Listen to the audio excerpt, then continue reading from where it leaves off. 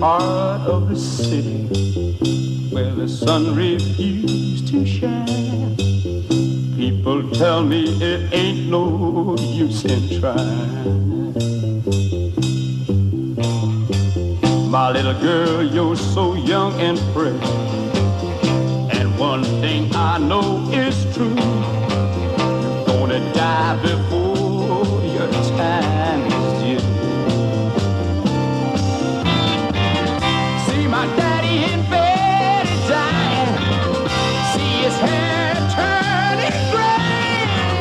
He's been working and slaving his life away. I know as he's been working, yeah, every day.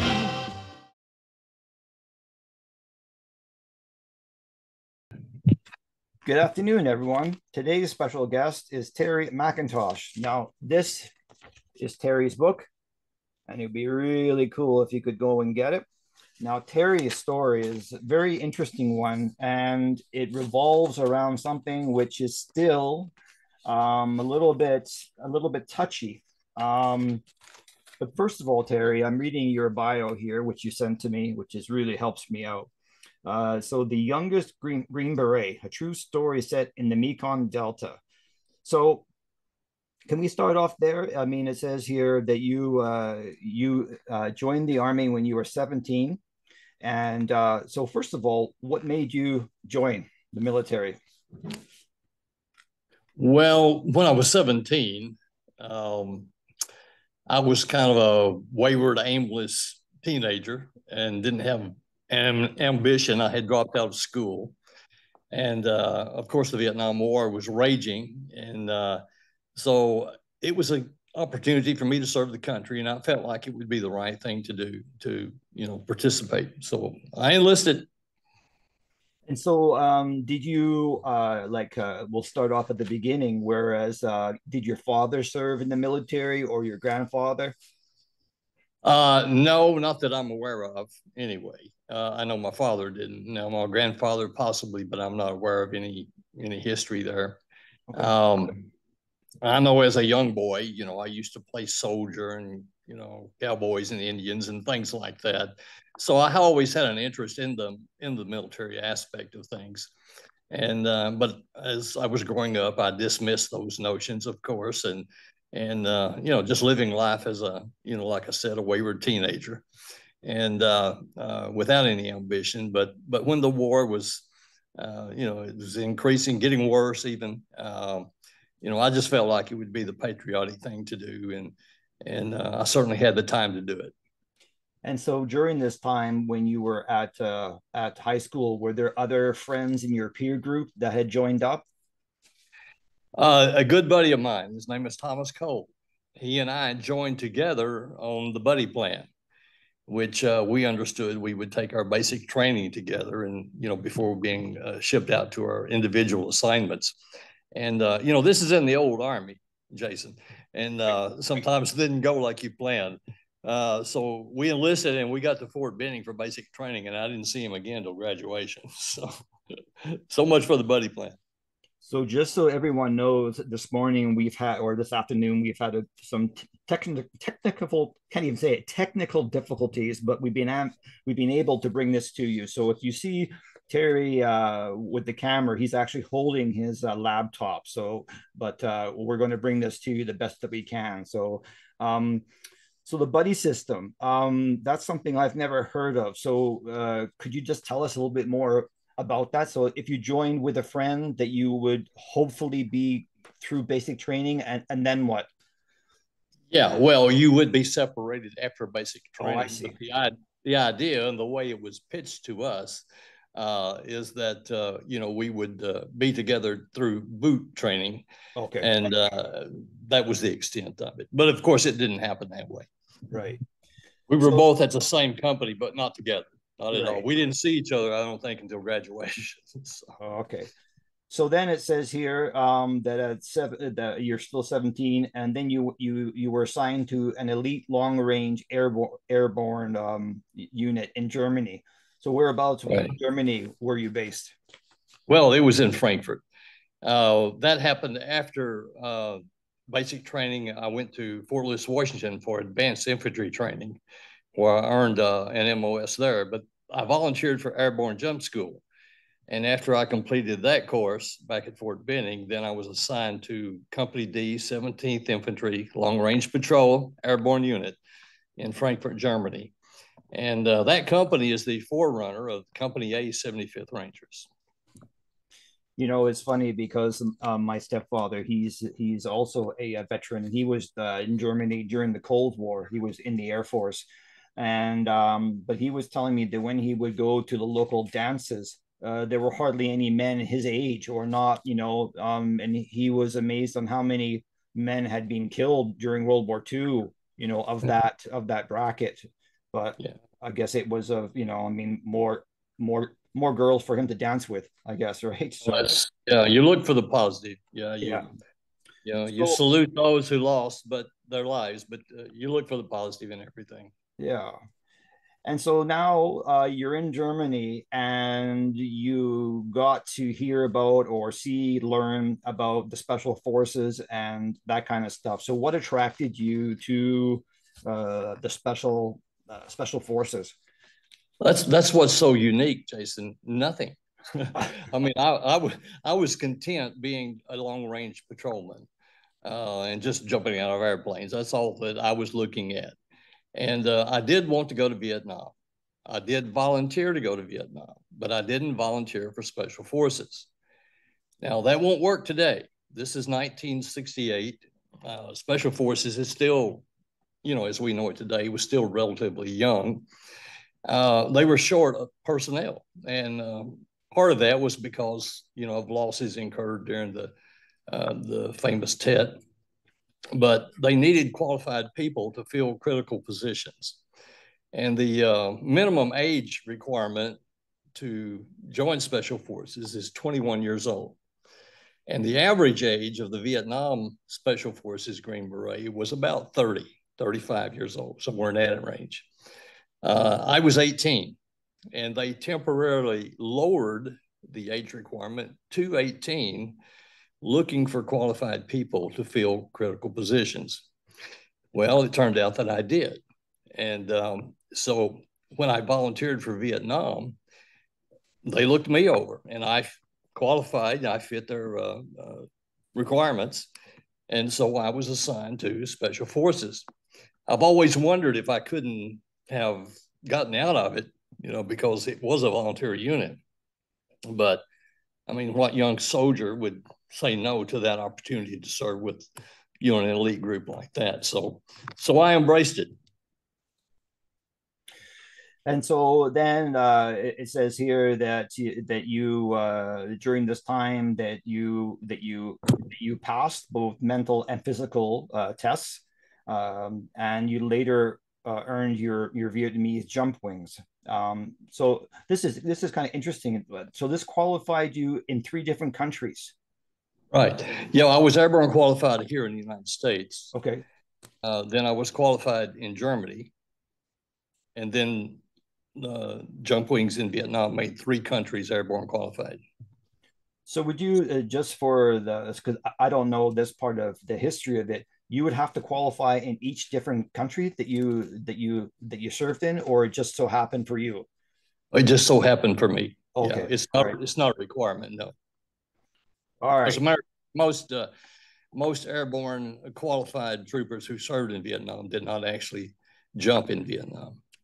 Okay, yeah, because I mean, like, it's I tell anybody who wants to you know, do these kind of or go down a, you know, historical path, it's very difficult to know everything, no matter how many books you read. And that's true. You know, and if you were to read all the books that I have behind me and in front of me, I see those. you know, that you would think, I mean, and I haven't read them all. I'd be lying. Yeah. But you still would learn things from people like yourself. It's not until you speak to the veterans, right? Right. So here's where we get into some real nitty gritty. Now, the nitty gritty of this was probably one of the events during the Vietnam War that was dragged through the press and really was trying to make special forces, especially the special, you know, projects, look bad. And I'm not going to mention his name, but there's another, there's a SOG gentleman that I was talking to about this project, and he said, that's something that I don't wish to talk about over the phone. So whenever you cross that line of anything to do with CIA, people get a little bit hesitant still to this day. And from my background, work that I've done, researching the military aspect of anything to do with SOG or special things with the Army, there's a lot of information. But when you start going down the rabbit hole with CIA, it's still a little bit closed. So I'm going to hand this over to you because, and again, thank you for talking to me, because I really don't know too many people who would be interested in talking about this or feel comfortable. So I'm just going to read this first line, and then if you can give me or us the rest of the information. Terry was entrusted with top secret clearance, assisting with Project Gamma team members as needed. A covert operation that ran secret ops into Cambodia with a double agent. So I'm going to leave it there. Okay. Well, first of all, let me be clear that when I left Vietnam, arrest had just been made regarding the Green Beret affair. And I was interrogated, or not interrogated, just interviewed, as I'm leaving Vietnam. And I did have to sign an affidavit saying that I knew nothing at all about any secret operations running out of our camp. And the option I had was to say, well, sure I do, and still be in Vietnam today, probably. So, I came home as a soldier under orders not to talk about it. But that has been how long now? Yeah. 50 years. Nobody cares anymore. Now, I understand the need for continued secrecy where certain things should not be revealed today. And I understand that not everything about Project Gamma has been revealed yet. Now, I don't know that for a fact, but that's what I'm told. And but my limited knowledge of the affair isn't anything that would upset anybody anywhere. So it's not a problem for me to talk about it at all. As far as the incident itself, my team, it was an A team, and we were a small 12-man team. And we set out near the Cambodian border. We were about, the main camp was about 3 miles from the border. Our forward operating base was, 1,500 feet from the border. And that's where I spent an awful lot of time there, and where I met the agent, actually, the double agent. But our goal there was, of course, to maintain that area of operation and keep it free from Viet Cong activity. And we would, of course, serve as a buffer if there was a massive attack, coming across the line there. We'd be the first to encounter that. And so all that was part of, our operation. In addition to that, because of our proximity to Cambodia and the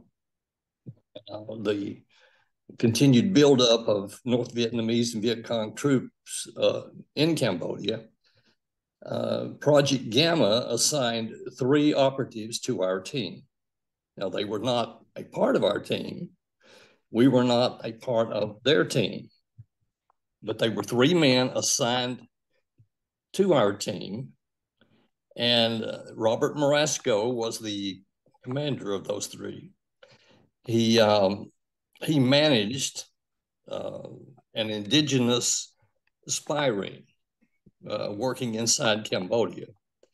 And one of the goals of Project Gamma, of course, was to keep tabs on enemy movement and troop buildup. And when the secret bombings that President Nixon started in Cambodia, was also to pinpoint targets for those attacks. Our team simply provided them a place to live, food to eat, and we assisted them on a need-to-know basis. And sometimes I was called upon to help send intelligence reports back to those who needed those reports. And that was my involvement in connection with it. And so this, I mean, I guess if I were to dig, I mean, well, I'll start again. The agent in question, his name is out there. Of course, sure. I have seen a picture of his widow and the child there in an older newspaper. In some articles and we'll get, this might be confusing people a bit, and we'll get to what happened to this double agent shortly. In some articles I've read that they refer to him as a triple agent. Yeah. Can you elaborate on that? Because I'm sure people, are going triple agent. How can someone be a triple agent? But yeah, well, his name was Chuyen. That's the way it's pronounced, Chuyen. I've heard it a lot of different ways, but that's the way he pronounced it, Chuyen. And of course, a double agent, of course, is somebody working for two sides. And right. that would have been, of course, he's working for the United States, and he's working for the North Vietnamese or Viet Cong, right? That would be a double agent. Speculation has placed him also as an agent for the South Vietnamese government, separate from, our connection with him as Americans, and of course from the enemy. So if that was true, and nobody has ever provided any proof of it at all, it's speculation. But if that's true, then yes, he would be a triple agent. Wow. No doubt a double agent. We can count that as valid, but the third, I think, is just speculation. So would he have been feeding you guys and the team or the people that you work with false intel, or would he be reporting back to his handlers on the other side about what the activities of Gamma was? That was it, I believe. He was reporting back to the Viet Cong, what our activities were, what our strength was, who was who. I mean, indigenous troops that we worked with reported that he was asking questions about each one of us, and our specialties and all of these things. So this is the kind of intel he was collecting. It was about us personally. It was about our military operations, that we, our ambush plans and things like that. He would report back. As far as what he reported to us, my understanding of that is that he never provided any information that would help us in any way confront the enemy. He would provide some accurate information, but it was always too late to catch them. They were there and gone by the time we got word of it. So, that's kind of smart. He's giving information, but it just appears to be coming to him a little bit late, when in fact he probably knew about it from the start. Now, this is going to be a weird question to ask you. Okay. But did you like him? Yeah, that's not weird. I liked him. Of course, we had no clue he was a double agent, right. And he was a nice, friendly guy. I think he was about 31, 32, something like that. I don't remember for sure. I was 19 at the time, and we chatted some. He's a family man. He shared some of his history and things like that. So, he was just, nice to be around. Yeah. And so I'm going to jump for, well, no, actually I'm not, because I'm going to carry on with some of your personal history, and then we can jump back to talk about what happened to this triple double agent. Okay. And it said that you were involved in 22 combat missions, including air assault and riverboat operations, which is quite interesting. I know another special forces guy. He was in Mike Force, and he was part of some boat operations, not hovercraft. I can't think of the name now of those things that they have in Florida. Airboats. I guess airboats. Yeah. Well, that's what I worked on briefly. Yeah. So you were part of assisting Gamma, and then you were also. I guess what I'm trying to ask you is, what was your role there? Because it seemed like you had multi roles, and some of it involved with Gamma, and then you were off doing other things, or were you always attached to Gamma? No. Well, of course, Gamma was attached to our A team. Right. That's where that connection came in. Before that, that was my last 6 months in country. Okay. A team. And Robert Marasco had gotten there about a month before I did. There was a shakeup going on at the team. We had a new commander come in. A couple other people, or at least one I know was replaced. I was a replacement for someone. And that was the last 6 months of my service. Before that, before moving to the A team, I was at the B team in Makwa. And my primary communication skill was communications. And I was taking and receiving intelligence reports from the A teams. And that's kind of a boring job after a while, and I wanted to get out. And so the Airboat Patrol Unit was looking for someone to assist. Chico Fernandez was the NCO in charge of that operation in Makwa. And I volunteered to go. I jumped at the chance. Chico was a very experienced a veteran, and I liked him, and it provided me an opportunity to get out of the Camo shack and get out and actually meet the Vietnamese people. And so I worked with him a few times on running the airboat patrols. And that's where that experience came in at. And then I was soon assigned to the A team. And that's where Project Gamma was setting up their operation. And at this point in your service, had you heard of other, special projects going on? I mean, of course, there was SOG. You guys had heard the rumblings of SOG, but really it was like, okay, they're doing something and you don't really want to go there. I think every SOG vet that I've talked to was asked, are you sure you want to do that? I can put you somewhere a little bit safer, right? So had you heard anything about other special projects at this point? Not in detail, but just generally, Right. we knew that those things were going on. And when I was leaving the country, I had an opportunity. I was asked if I would be interested in that, but I wanted to come home so bad. I just said no to everything. Just get me out of here. Right. Yeah, we were aware of them, but not in detail. Right. Kind of whispers there, right? Yeah. Well, at least as far as I'm concerned. Right. Now, I don't know. Al Kittredge was our team captain. You might find him an interesting fellow to talk to sometime.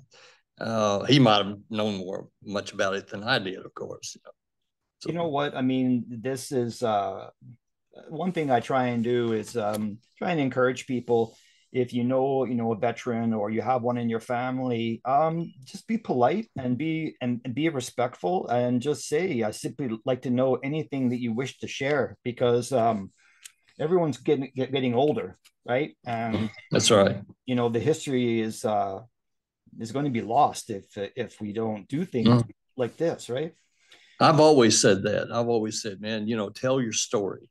Yeah. Because it is important, and when I told mine, it wasn't to sell a book. It was for family and friends who had questions, and of course, back during the day, when I came back from Nam, it was late 1969. And, it was an unpopular war in some circles. And nobody really talked about anything. And a lot of the Vietnam veterans just kind of closed up, within themselves. And they've gone years and years and years without ever expressing anything about it. But it's important for the individual to be able to share those things. And I would suggest, if I'm not out of line, that if anyone listening does know a troubled Vietnam veteran, the best therapy is to just let him talk. Just get him to talk and just listen to him. That's the best therapy possible. But other than that, it's for the sake of posterity. We need to preserve the history. Yeah, I mean, it's just, you know what? And I've only I've only done probably 10 of these, maybe 15. And I have a few of my books out. And so I've known a lot of special forces guys. And the ones who've done these interviews, whether with me or with others, say it's kind of like not therapy, but it's so good that a younger generation want to hear these stories, like you just said. That's right. After being closed off and really putting all your gear away in your closet, growing your hair out longer just to fit in. I don't want to you want to blend in as soon as possible, right? You don't want to have that crew cut or whatever, right? So to jump back here, interesting because you were involved with the I gotta find it here. New I'll try and pronounce this. New Cody. How do you pronounce it? The mountain range there. Nuico. Nuicoto. Okay, yeah. And so that I know from other people that was quite a big Mike Force Special Forces operation, right? Yes, it was. Can you tell us a little bit about that? Because it said that you were you were taken out of there, evacuated. Yeah. So I was medevaced out. Our team had a specific responsibility in our area of operation, but when the need is great, you have to, you can get used elsewhere. So we didn't participate in the initial assault on Nuicoto by any stretch, but there was always the cleanup after that, the stragglers, the snipers that still remained. And there was a formidable force still there after the major assault. So Special Forces drew from different teams at different times to spend some time on Nuicoto. And members of my team were summoned. So those of us who were ordered there, we did. We were flown into Nuicoto, and our objective was to patrol, to round up any stragglers or to eliminate any hostiles, and just normal things that a soldier does. Mopping up. I know that's another newer expression, right? Yeah, mopping up. Yeah. Yeah. So it says here also that you commanded dozens of ambush patrols. And so at this so you are, or if not, or at least one of the youngest soldiers to ever be in the Special Forces, right? I am now. Yeah, let me clarify that now. Now, I did not go through the Q course, and you can not serve on a Special Forces A team without going through the Q course anymore. There have been a lot of changes that are made. This was back in 1968 when there was a need for it. Right. And I was PCS to Special Forces. That means a permanent change of station. There is a TDY assignment, which is temporary duty. You can be assigned to a unit and not be a part of the unit. But my orders were PCS, permanent change. So I was as much a Special Forces soldier as anyone else. And I had met their qualifications. They reviewed all my records and everything before they ever selected me.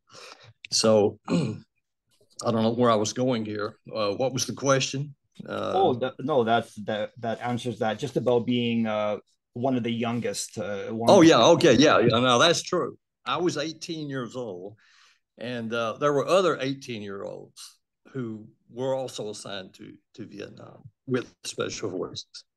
But as far as we can determine, and I've talked to a lot of people that may have made claims publicly about the same thing, and they don't hold up. They can offer no evidence or whatever. But as far as we can determine, I am the youngest soldier to serve on a Special Forces A team and earn the infantryman combat badge.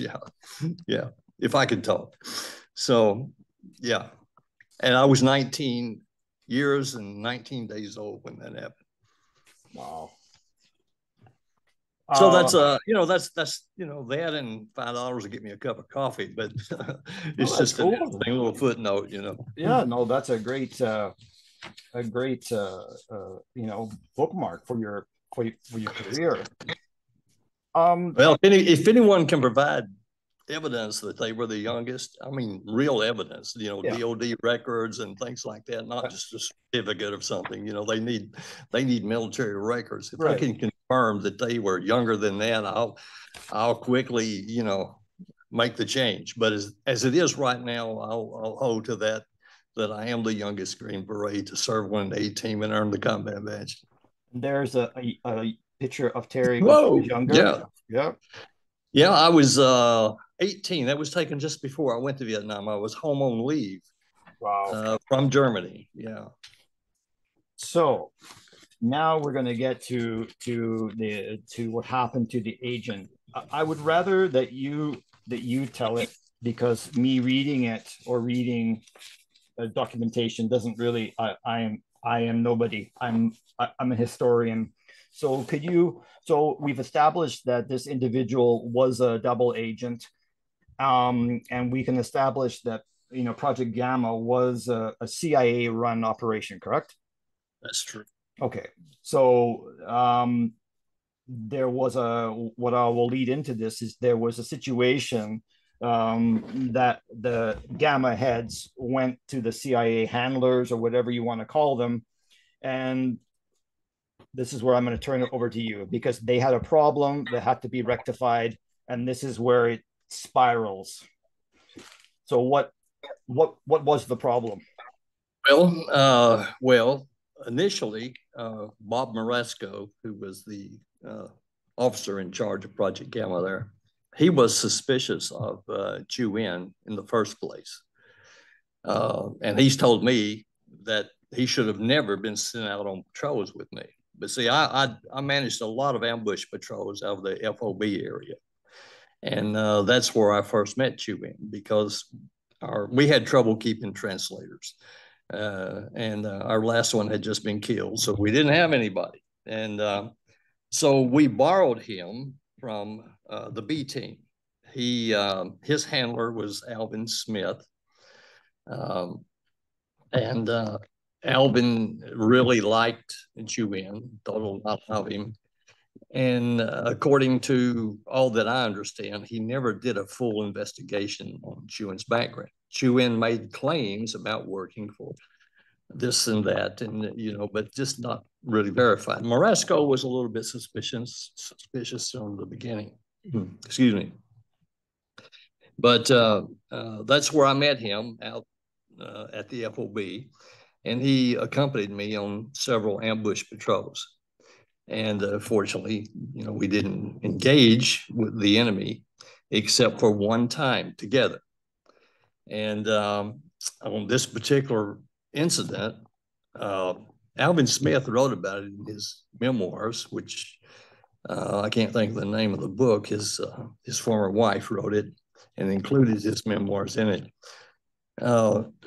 But there had been a number of attacks on the city of Makwa. And, you know, it's really tragic when those things happen. Women and children are dying, innocent people.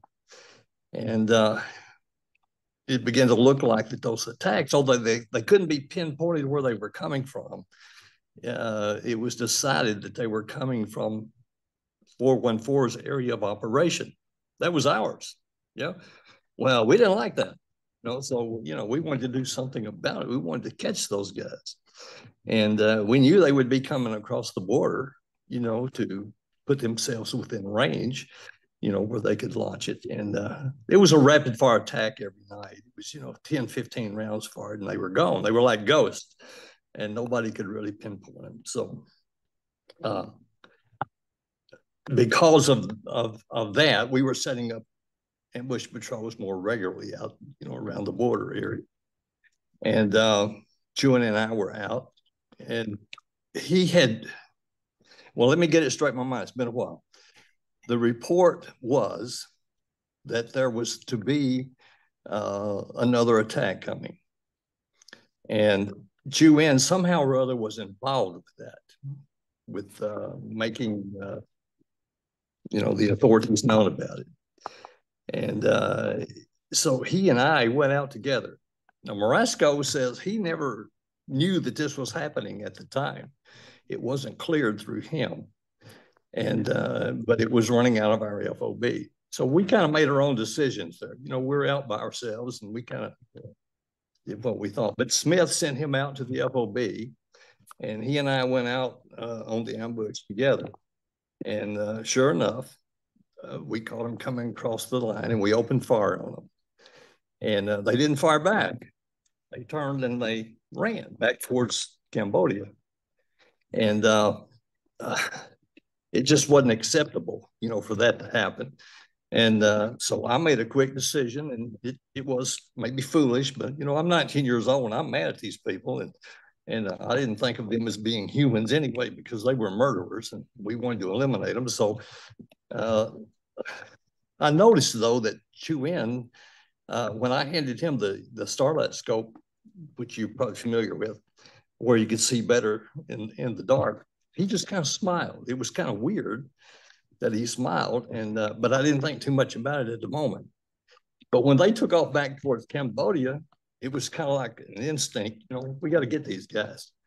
So I'm trying to call back to the FOB for mortar support, and I can't get anything. It's just dead air, which is, you know, really weird.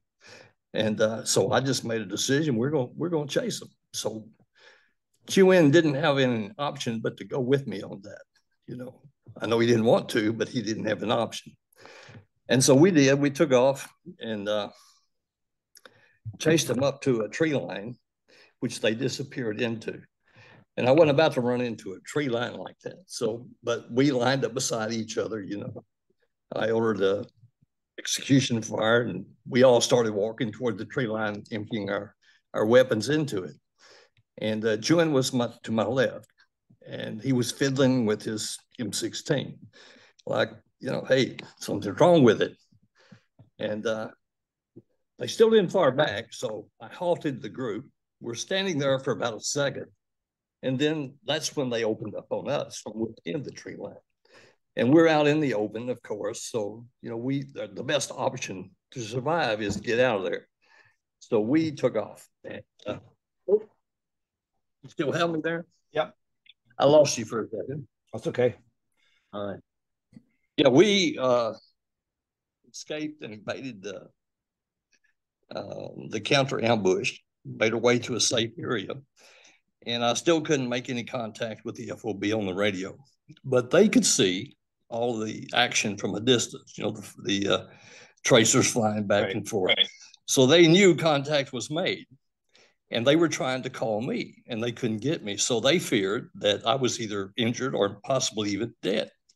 And so the camp commander, Al Kittredge, made a command decision to have them go ahead and launch into the preset coordinates, which was along that same tree line. And so they did that anyway, without knowing for sure where we were at or what was going on.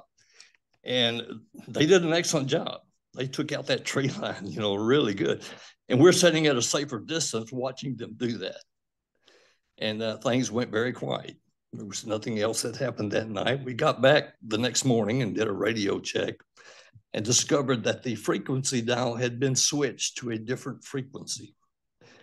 Now, how does that happen? You know, you check everything before you go out. You're in communication when you're in there. And then suddenly, you know, it was switched. So it's very suspicious. And it would have been very easy for anyone, particularly Chuyen, to have reached up behind the back of the soldier packing the radio and switched it, you know, as we set up the ambush. He knew they were going to be coming through. You know, he was acting ahead, you know, preventing us having any communication, probably thinking that, well, it'd be a minor skirmish. He would look good to Project Gamma, you know, and things would go well for him. What he didn't plan on was a 19-year-old silly kid saying, hey, that ain't good enough. We're going to chase him. You know? So that added an element he didn't expect. But it looked like he could have been the one. And I asked him about his weapon, and he said that it jammed. What do you do? I mean, you know, the M16 has been known to jam. So, you know, maybe it did. Maybe it didn't. But it just all looked suspicious anyway. And so with Marasco's other concerns, that was, a double whammy there. That didn't really cause anything to happen except to add more suspicion to it. Other reports began to come in from local agents who were identifying him as a double agent. Wow. And Marasco's agents began to disappear. They didn't want to work. They didn't want to be in the camp because of Chuyen's presence. And then, of course, there was a photo found by another recon team in Cambodia. Right. Which it's a very famous photo today. You can find it pretty easily, I guess, online. But he was with Viet Cong officers and with his arm around them. And he was positively identified by his handler, Mr. Smith, and also, Marasco. So that was, the nail in the coffin. The suspicions had led up to that. And so arrangements were made for him to be arrested and interrogated. He never admitted being a spy, but he failed the polygraph test. And from that point on, they didn't really know what to do with him. And they had consulted with the CIA about it and basically told, terminate with extreme prejudice. And that's a term that's famous now today. Yeah. But so they did. They made arrangements to execute him. Marasco and two other Gamma operatives, whom I wouldn't have any idea who were, or didn't have any contact with them at all. The decision was not known to us at the team. We weren't a part of that. But they made a decision to execute him. And the option being elimination the best, because he knew a lot of things he shouldn't be telling the enemy.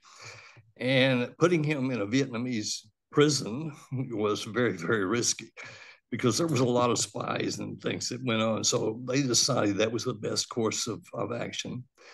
And so they did that. They did take him out in a boat and they executed him and dumped his body in the South China Sea.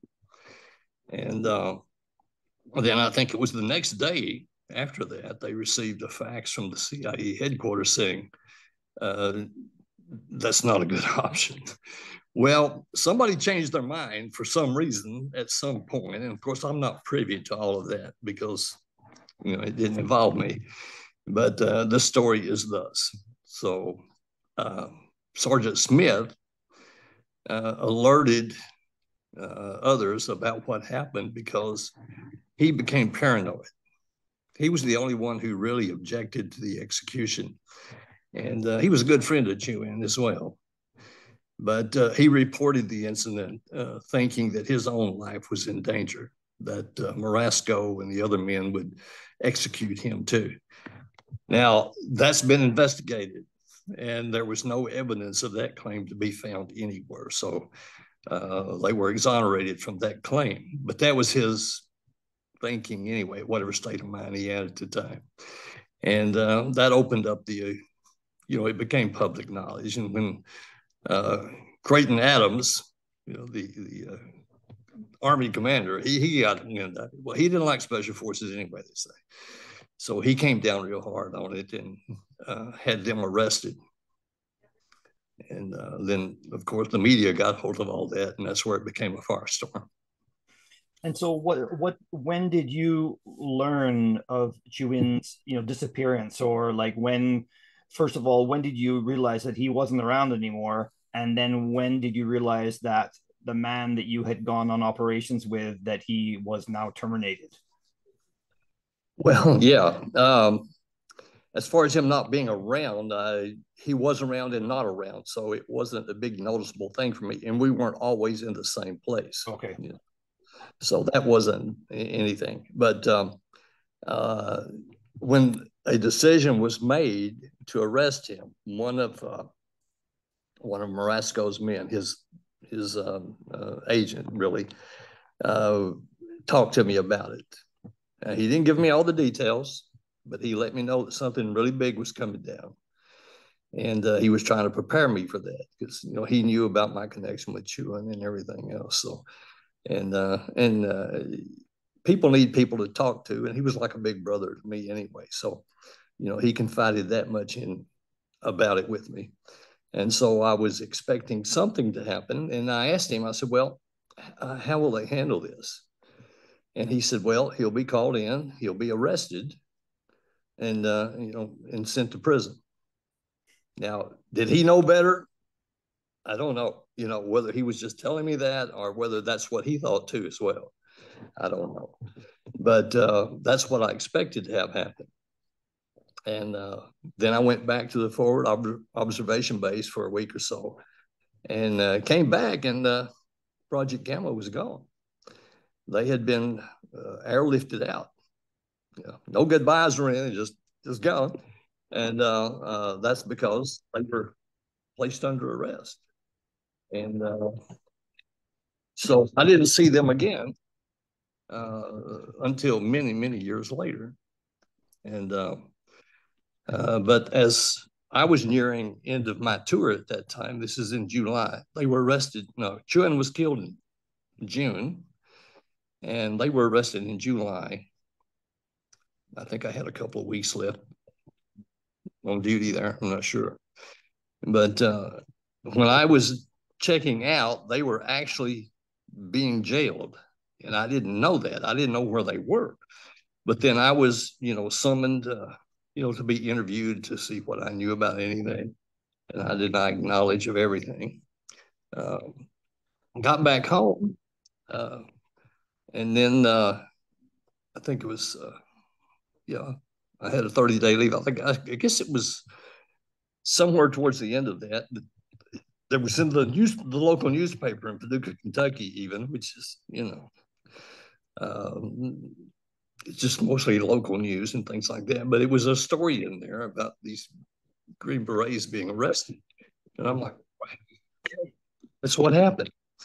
And I'll make it to my new duty station, which I had opted out of staying with Special Forces. They gave me an option to stay or go. And I told them I wanted to go. So we went, I was reassigned to the 75th Infantry, which was my old unit, reforged stateside. And which was, you know, I was very familiar with many folks there. So when I got to my new assignment, then within a month or so, I saw a news report about it on, and I'll just kind of clicked. Okay, wow, that's what they did with Joanne. Yeah. And so were you, it sounds, so when I do these interviews, like I want to say like five things at the same time. So I got to slow myself down. Okay. It sounds like you weren't, that you knew with Chuyen that something was awry, and it sounds like you weren't totally surprised that he was up to something. Is that correct? That you? Oh yeah, yeah, okay. yeah. Well, yeah. After that ambush incident with him, you know, although he explained it away, it's, you know, with the other suspicions, you know, that Moresco had, there was some suspicion at that point, but not before. We didn't have a clue, you know, or I didn't anyway, you know. But it was after that incident that there was, I knew that there was probably something, but I wasn't concrete. Yeah. And I guess one thing that the public need to know is that with the military, that you guys have rules of engagement where the CIA really have a free run to do whatever they choose is in their best interest, right? Well, they are in their best interest because they hung these officers out to dry for this, you know. And Bob Moresco, now he's passed away recently.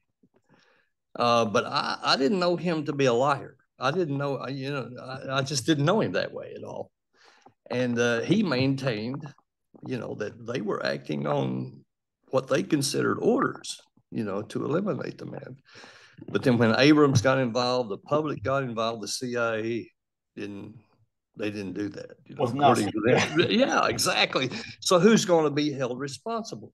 Yeah. The officers who followed the orders were considered to be working on their own. just Rogue. acting like gangsters or something, That wasn't the case at all, as far as I can determine by any of it. So that was a sad part of it, but it's kind of a wake-up call. And now that I do recall seeing Time Life, that the colonel there, he's with his wife and they're walking away, and he's like, okay, the court case is over, I've been cleared, right? So they were all cleared of any wrongdoing, and it was not career ending for him, correct? Well, it was. Oh, it was. Okay. They weren't really clear. The charges were just dropped. Oh, okay.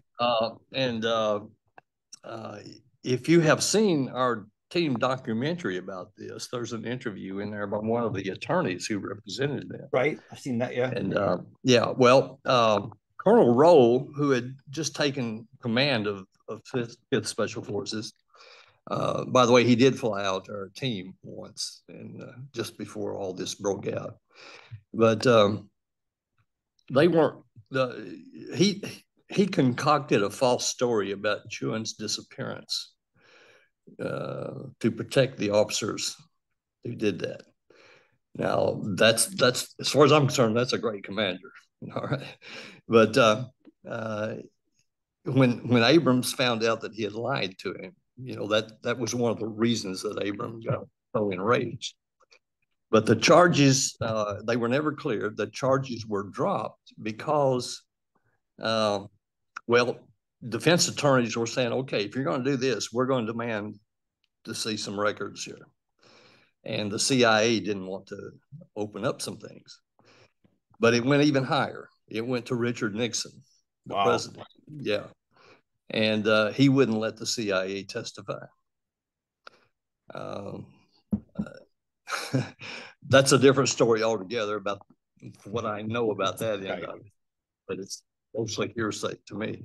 And but anyway, he did prevent the CIA from testifying. So there was no case to be made. There was no missing person, no body to be found. Right. And nobody was going to testify. So all the charges were dropped. Didn't clear them. It left them in a place of suspicion. Did they really do this horrible thing? Did an American soldier kill an enemy who was responsible for American and civilian deaths? That was, to me, so ironic that such a charge would even be brought. Because in my mindset, assassinating that enemy soldier is probably equivalent to setting up an ambush and the enemy walking through it, and you eliminating them. I don't, in my mind, I can't see the difference, So if it's okay to do one, what's wrong with doing the other? But I mean, all of it's horrible. I'm not defending anything like that. It's all horrific, but it just seemed unreasonable that they were ever even charged in the first place. But it did tarnish. Yeah, it did tarnish. That's the word. Colonel Rowe resigned. He knew he would go no further. He wouldn't get his general star, so he retired and went on to live a successful civilian life. Robert Marasco also resigned his commission and went back home. I'm not sure about the other Gamma operatives who were in on it, from an administrative point of view. I don't know exactly what happened to them, but others were reassigned. So as we're heading towards the end of this first hour, and I like to keep them to an hour, doesn't mean that you can't come back. But as you say, yeah. What did Terry do after he came back to the States? How did your life? I want to hear about your life and how where you are today. Well, initially I went back with the 75th Rangers and served the rest of my tour in the Army and got married. Let me plug this in real quick. Sure. So, battery's running low. Don't want it to die on us right here.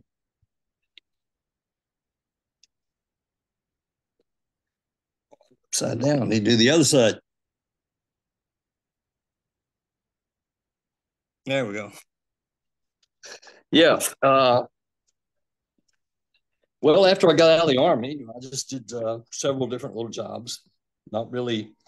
I actually have wondered how Vietnam might have impacted my attitude, at that time, because I was very young and I had seen death happen so quickly, Yeah. and nobody expects to die the morning they get up. And I realized that life is so short. I didn't place value on planning ahead too much. I was just day by day because tomorrow is not secure.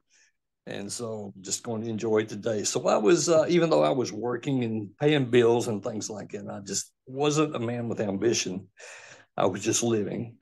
And eventually, things changed. I did go through a divorce, but today I'm happily married and have a beautiful wife and 3 children and 8 grandchildren.